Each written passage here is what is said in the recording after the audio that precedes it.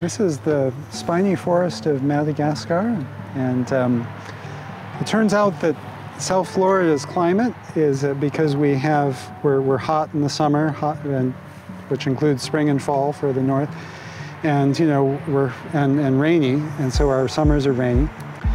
And Madagascar, in those areas that are deserts, also have summer rain, as does East Africa. So it turns out that Madagascar plants really like it here, most of them. And lucky. Thrive. Yeah. Because they got such unique plants, a lot of endemic plants, right?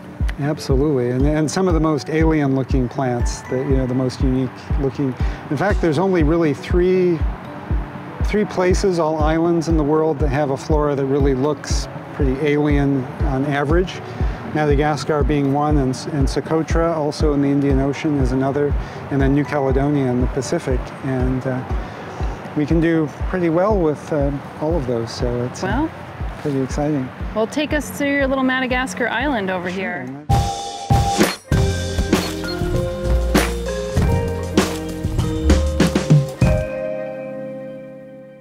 One of the features of Madagascar that I've become most interested in is I like the neglected parts of different floras. And one of them is the Euphorbias that are trees that look like coral. They call them coraliform Euphorbias. And what are most popular for growing in pots are usually the small spiny Euphorbias with leaves, which Madagascar has abundantly. But since we can grow them outdoors here, the ones that look like coral have been of a special interest. So I've been... When I think of the Euphorbiaceae, that whole family, it is so diverse. It's incredible. It's one of the most diverse in terms of shape, probably of any genus. I mean, I don't know of any other genus that would be, and the family is even more so. But it's remarkable because we can have everything from really small spiny ones, which we'll see on the other end of the bed, to these, which are my favorites, that are the ones that look like they are coral, and they are very much focused on Madagascar. There's only a handful of these that really grow outside of Madagascar. So it's this is Euphorbia feherenensis, which is two different clones, which are somewhat different. This one has a little more gold on the tips. Looks a little bit more glaucous too. And more glaucous, and a little kind of less spreading branches. And these grow in southeast Madagascar. And they feel weird, like a little rubbery, or like Gumby. Like if Gumby were to come to life, this is what he would feel like. yeah, they do have that, a very rubbery. They don't tend to become super woody. They tend to and their stems are full of a lot of latex and fibers, and so they do have a very kind of flexible, rubbery feel. And they do have leaves, even though they don't look like it. But the leaves are very, very tiny, and they tend to be shed very early. So their whole appeal and whole structure is based on stems. As in, this happens with a lot of plants in deserts, is that leaves they're very efficient at gathering sunlight and doing photosynthesis, but they also have a lot of surface area to volume, so it means that they lose moisture very quickly.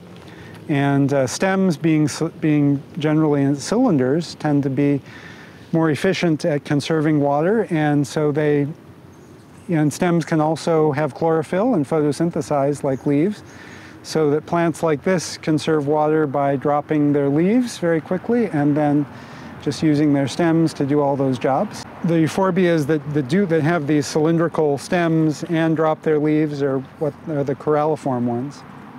And the ones that are coraliform and look like trees are almost exclusive to Madagascar. There's one of the other species that does it is on Socotra, Euphorbia arbuscula, and then the only other ones are the common fire sticks, the Euphorbia tirukali, which is on mainland Africa.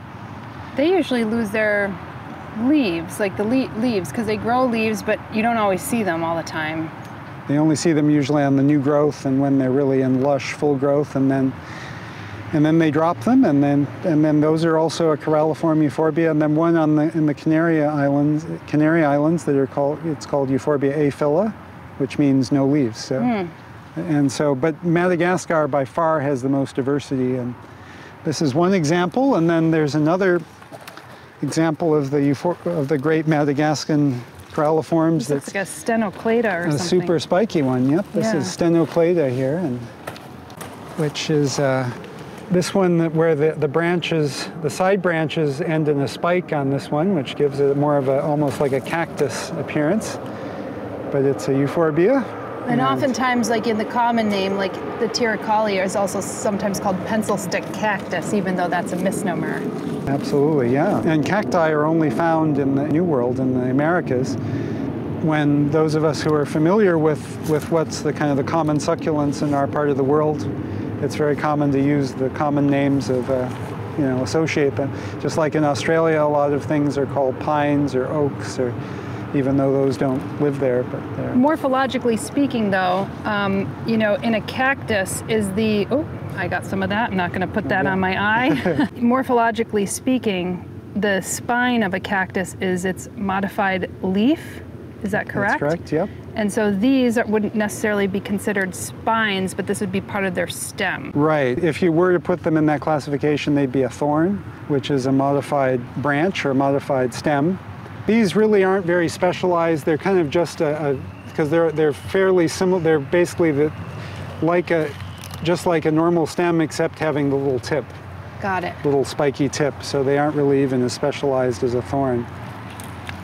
But they are. It's all, once again, it's all branch. The architecture of it is all stem, and it's very hard to even catch the little tiny leaves before they are shed. Really cool growth structure here. It's got fantastic structure, and it's this one's kind of leaning on its side. It was grown from a cutting, so it was a bit unstable, and so we just let it lean, and now we'll grow upright gradually. But that sometimes these don't fare very well in high winds when we have hurricanes, so letting it lie on its side is a way to give it a little more stability for those situations. Does anybody ever come here to prune these? Yeah, we do keep them pruned and propagate them. You what know, are the precautions when you're coming in and pruning some of these euphorbia? Well, euphorbia are famous for their latex, or their white milky sap that actually is irritating if it gets, especially on your mucous membranes. Some people are sensitive to it just getting on their skin, period, but I've never had any reaction to that. But you definitely don't want to rub it in your eye. You know, it can cause a lot of irritation, or put it in your mouth. But as long as you rinse it off with just regular water, I've found that to be quite effective.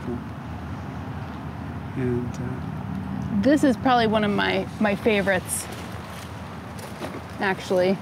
Yeah, this is Euphorbia enterophora, subspecies crassa, which may be just called Euphorbia crassa now. And, oh, really? That's interesting. Didn't it used to be called even platyclada at some point? I don't remember. But there's xylophalloides. Yes, yes, that's what it was. Yeah.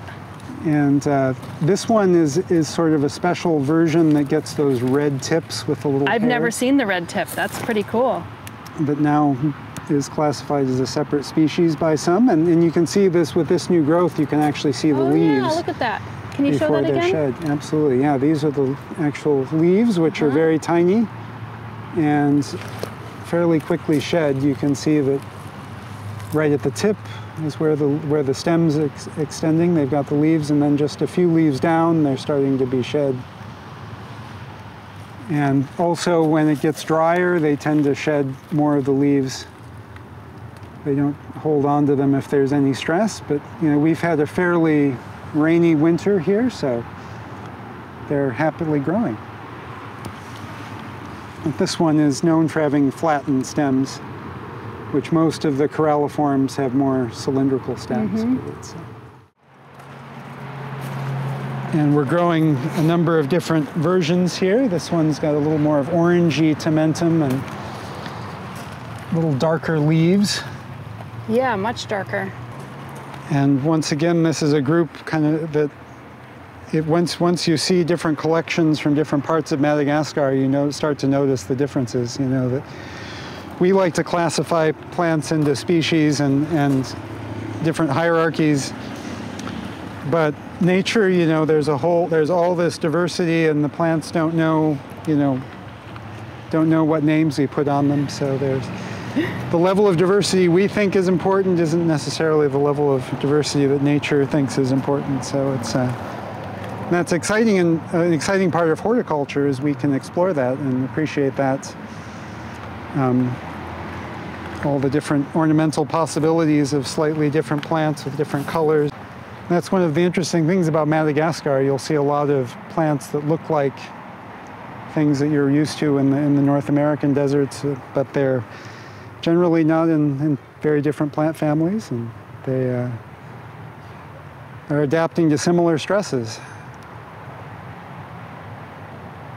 As the aloes, you can see, look a lot like the agaves. Yes, they look way more like an agave than an aloe.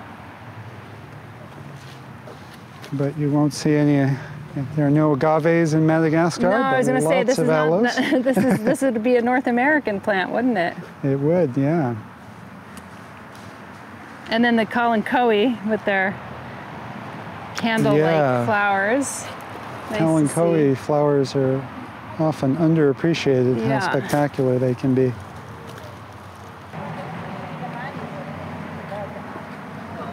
It looks like the common pencil stick, Yeah, you know? it does, and, but what is it? Is it not? but it's actually not. It's actually a relative of it in the same general group of these coraliforms from the far north of Madagascar.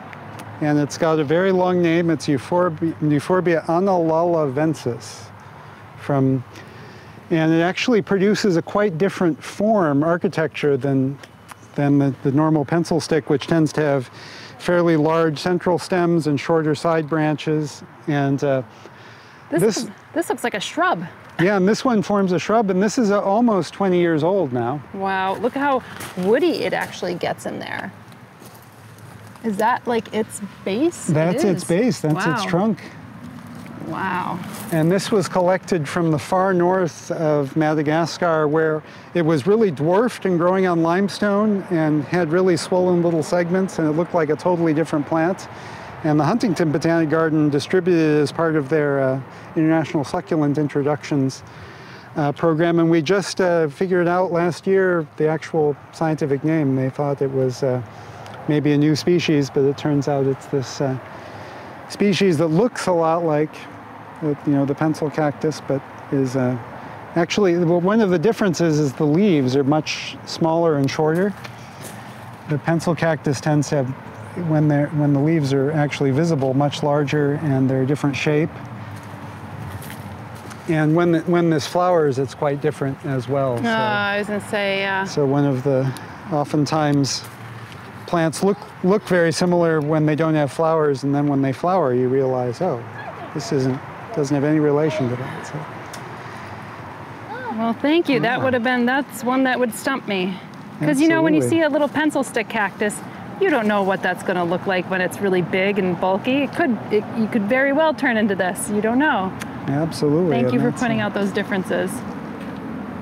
And the other interesting thing about these coraliforms is that they are all come in separate male and female plants, so that in order to have seedlings, you need both. So in many cases, they're propagated by cuttings, because many of them are fairly easy from cutting, so not all of them. So this one is a male, and so it's never made any seedlings, but we recently went to the Huntington Botanic Garden and got cuttings of all their clones from this collection from about 20 years ago, and we have some females now. So ding, ding, ding, we'll ding, be ding. able to make baby Euphorbia analalavensis. So the normal pencil cactus is from mainland Africa, Euphorbia tyrocoli, but then there is a close relative of it that was for a long time called Euphorbia laro that's in Madagascar, and it's now considered the same thing as Euphorbia tyrocoli, but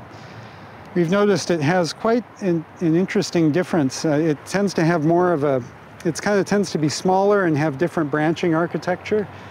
And we've noticed some of the ones we have actually are much more cold sensitive than tyrocoli, because we just had an unusual period of time where the temperatures were in the 40s, upper 40s for several days, or around 50, which is really cold for South Florida. And some of these actually got damaged, which Euphorbia tyrocoli would never. So we're thinking. Do these redden up as well, like Tiricoli, or not so much? These do redden up sometimes, but in a different way. They get more of a dark kind of ochre. They don't get kind of the bright red. And only the fire sticks version of Tiricoli tends to get that really bright color. Oh, interesting. Okay. The normal, the more typical forms will stay completely green in full sun. So we're busy exploring all the variations of Tiricoli, because it's such a wonderful plant in terms of being able to tolerate, you know, droughts. It can even tolerate low light. It can tolerate, and it's very easy to propagate from cuttings. So I think they've got a lot of potential to explore. This one smells nice. I just rubbed against it. I don't know if it's that one that smells nice or what. I hadn't noticed that being. Did it? And it's something. I rubbed against something. I don't know. Oh yeah, this does have some. It's like a piney. Yeah, this does have a nice piney. This is a. Is it a Bercia or something? Or? No, it's this is what it's Decaria. Kind of forget this name. Definitely smells like it has like a piney. Be able to cheat in botanic gardens. So yeah, Opercularia, Decaria. Okay, not like Decaria. Opercula. The elephant. Yeah, bush or something. Which is, I'm trying to remember the family this is in. Let me check it.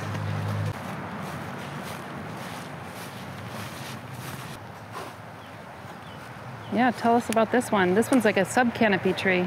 Yeah, this shows the actual tree form that a lot of these will eventually create, these coraliforms. This one can get could get 10, 15 feet tall eventually. And it's Euphorbia campanii, which is, even for such a big tree, it actually was only described fairly recently, about 1995, and it was named after a Thai horticulturist, Kampan Tansacho, who founded the Nong Nuc Botanic Garden, who funded some important work in Madagascar. And he's quite the character. He is indeed, yes. If you watched any of our Thai videos, you will have seen him. Incredibly enthusiastic about the plant world, and so this is named after him, and it's a spectacular tree from southwest Madagascar that wasn't recognized as a different species until about 1995. So there are still trees to be discovered in the world, and that's pretty exciting. And it's got the very golden hairs on the new growth, and then it fades to a nice glaucous silvery color down beneath. And this one's an active growth, so it's got some of the leaves showing right on the new growth that are quickly shed. And this is an interesting contrast. The Euphorbia analalavensis we just saw in the Euphorbia laro or Tiricoli, they tend to keep most of their branches or all their branches. And so they tend to form a big ball of branches. Whereas this is one of the species that sheds its branches, the lower branches, so it forms more of an open trunk. And you can see almost like a skeleton down below the bones of the old branches. And so sometimes when people are growing these, they get worried that they see the branches starting to dry up and fall off, but that's part of the architecture of this plant. It will shed them, and so you end up without branches going back to the trunk. You end up with just sort of most of the branches being on the outside and a nice trunk. And so this was never pruned. Wow, it pruned itself. Yep, and they do call it self-pruning, yep. What a wonderful selling point in the horticultural market. Absolutely. Self-pruning tree. Though it does come with a horticultural downside, unfortunately, because it seems that these self-pruning coraliform euphorbias, many times the cuttings you take will feel like they're being self-pruned, and they shrivel up after you take. So we've noticed it's harder to get the cuttings to root successfully. Interesting. Do you try to cut it on one of the green parts, or can you actually take some of the woody bits? It seems that the new growth works better because it's farther away from being shed, maybe. It's just a theory, but it's hasn't been tested scientifically at all. But the other thing, that larger cuttings seem to work better, which also kind of fits with the idea that the larger branches are less likely to be shed. And what type of substrate would you root this in? Is it a bunch of perlite? Would you do sand? How do you guys do it here? We usually do it with perlite because if we had other some other substrate. I also will do it with what's called the stuff that's called turface or various other related they're called calcine clay or clay. Oftentimes like the bonsai mix that you would normally find it in, yeah. Absolutely, and the various other specialized bonsai soils that are like that would probably work well. That are nice. But these, you know, as long as it's well drained, they don't seem to be too particular. But though kind of we assume, people often assume that they all will root as easily as Euphorbia tyrocali, but that's not at all the case, unfortunately. Euphorbia tyrocali is kind of more an exception for how easy it is to root and to form a new really good plant, tips for all those who care to venture into Euphorbia propagation. It's a very interesting world, but it's a nice world where you don't have to worry about adding humidity and other things that we often have to do with our more humid and wet tropical plants. Exactly, and just like, you know, a lot of our cacti can actually go down to about 50 degrees Fahrenheit, 10 degrees Celsius. What do you think is the minimum for some of these guys? I know you said some are more cold tolerant than others, but what is the general minimum? These seem to be, I mean, we haven't really, in South Florida, we haven't gone below 40 in the last, I guess, 13 years, since about 2010, 12, 13 years.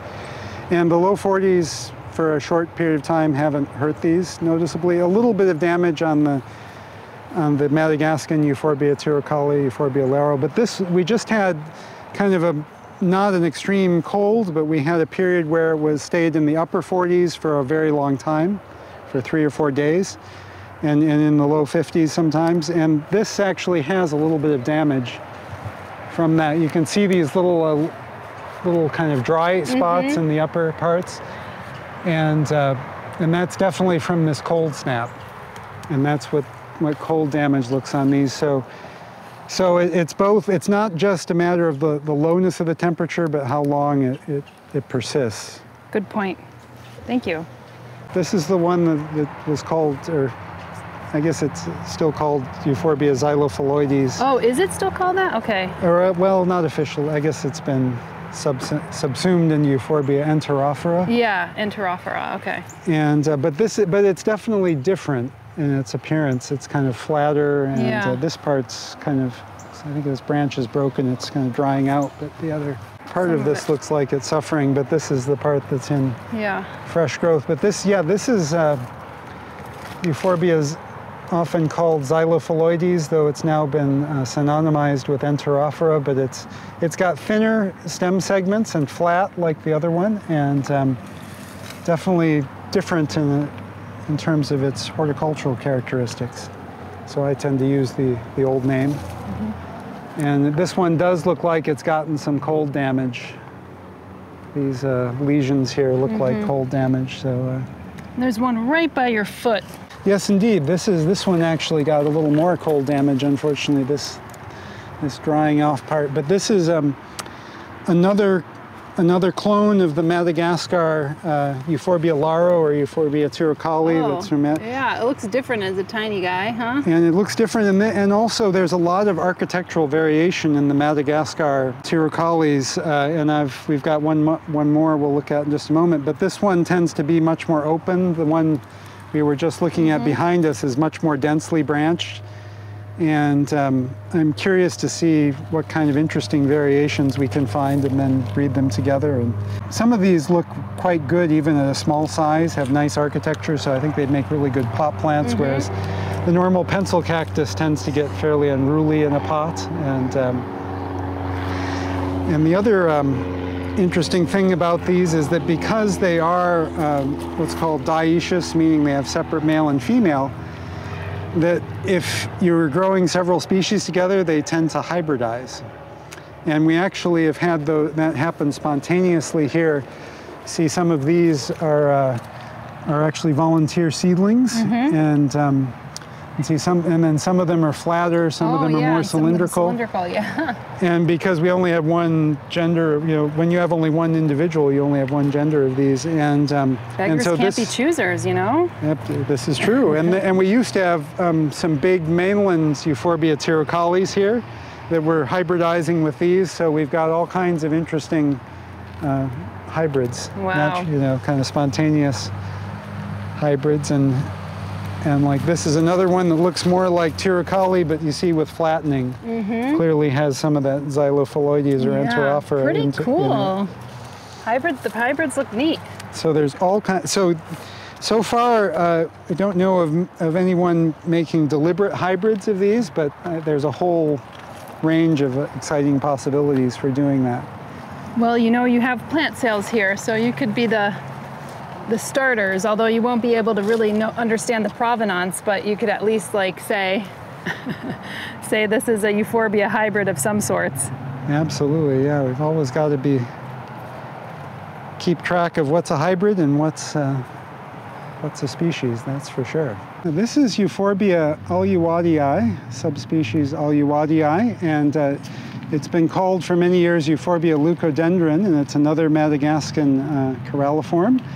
It forms a small tree that has these little leaves at the tip on the new growth, and then when the leaves are shed, you see these little dark kind of scars where the leaves were, and that's something that's a little unique about this species that you don't see so much in the other coraliforms. And this one's also very easy to propagate and doesn't tend to shed its branches, so it fits that theory of which are easier to propagate. And this is one that's not uncommon in horticulture because it is fairly easy to propagate and grow, but it's much slower growing than Euphorbia tiricale. And it's rare to see it growing into a nice tree form, because it tends to take a while. And look how bright green that new growth is, and then how like verdigris glaucous this one is below. And it's a great pot plant because it can make this nice form as a fairly small plant. So with enough patience, this has taken a few years to get to this point. It really makes a nice specimen. Yeah. What's this one, Chad? This is Euphorbia arbuscula from the island of Socotra. So the other plants we looked at, the other coraliform Euphorbias, are all from Madagascar. But this was the one that really got me interested in this aesthetic, this group of Euphorbias, because I just love symmetrical plants that are very, architectural plants, and plants that, have really neat stem structure. And this one has these beautiful silvery stems, and the new growth is kind of the brown hairs on it that looks really, really cool. And it's one of the species that actually naturally sheds, does self-pruning or self-shedding of its branches.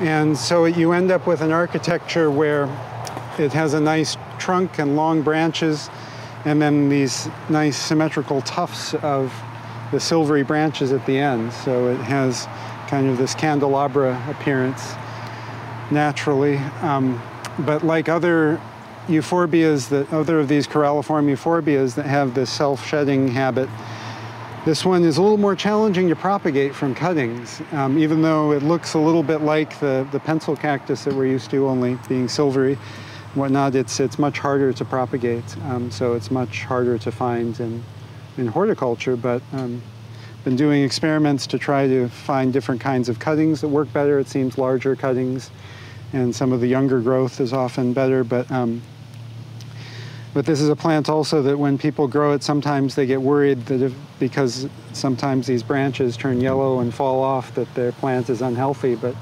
that's what it does naturally. It naturally prunes itself, basically. So. I love that because it's like a natural bonsai in the landscape, so it automatically gives you this kind of artistic nature of the landscape and does the work for you. Most definitely, yeah. Are there any others here that you would like to show? There is another version of the Madagascan Tiricale or Laro.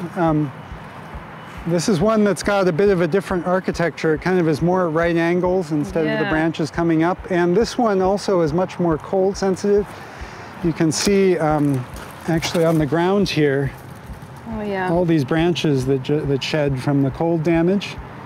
And it's kind of interesting because normal Euphorbia tiricale is considered quite hardy to fairly cold temperatures, whereas some of these Madagascan ones, the reason they're probably much less widely grown is because they may be much more cold sensitive, which is also, you know, maybe one hint that they're different enough that maybe we can call them a different species again someday. But, and propagating them, you just basically take these stem propagations, right? Like what you have in your hand could be a potential place to propagate. Very much so, yeah. And these these Tirocali types are quite easy to propagate from even small cuttings often, and you just let the cutting dry out for a few days and then plant it in some well-drained mix and you know, water it periodically, and they tend to be good at rooting. And as you can see, this, other than this cold shedding, how it keeps all the branches all the way down. Mm-hmm. It's one of the characteristics of these ones that are usually easier to root, that they don't shed their branches. And it's interesting, that theory holds for that Euphorbia annullalavensis, the big green bush we saw earlier. That one is also very easy to propagate from cuttings, and it doesn't shed its branches naturally. In fact, we could only see the trunk because we'd pruned it a lot to see the, otherwise, before a year and a half ago, it was a giant green pyramid of branches, you know, with the long branches at the bottom and short at the top. So it's amazing. Is this the extent of the coraliforms here? We've hit all the highlights, yeah. Well, this is amazing. Well, thank you so much for taking us through this and actually expanding our view beyond the pencil stick cactus. Absolutely. Into all the corals of the ocean. Indeed, or terra firma. Right. We hope you enjoyed the tour through Madagascar's unique coraliform euphorbs. Now, if you dug this episode, then go ahead and give it a thumbs up. And if you're keen on helping the channel out, hit that subscribe button, and the notifications bell will prevent you from missing any episode. Tipping the channel or becoming one of our illustrious sustaining members is always appreciated, as it allows us to reinvest into more great episodes like this. Additionally, you could check out our online houseplant materials and courses, including the 125 houseplant care spreadsheet, houseplant basics, troubleshoot your houseplants, and the Houseplant Masterclass. And don't forget, we have a new channel covering outdoor gardening, herbs, permaculture, agroforestry, and homesteading over at Flock Finger Lakes. We'll see you in the next episode.